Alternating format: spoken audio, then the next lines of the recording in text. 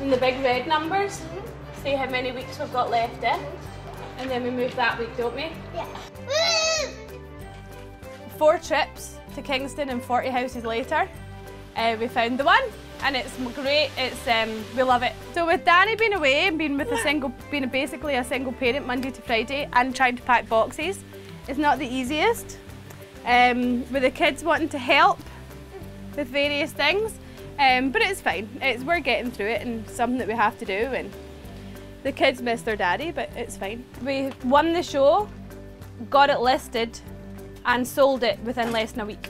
Being on the show gave us a really good kickstart to get the house in selling order, and obviously the advice from Paul and Penny on what to do and what not to do was a fantastic help as well. I would definitely recommend the show. It was fun. It was definitely fun. Experience overall, it was really hard. It's a difficult 2 weeks. It was a fun 2 weeks at the same time.